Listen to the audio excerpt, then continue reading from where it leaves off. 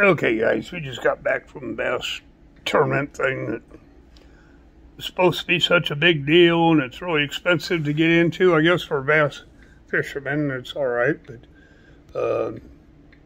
seen Mike Chun there.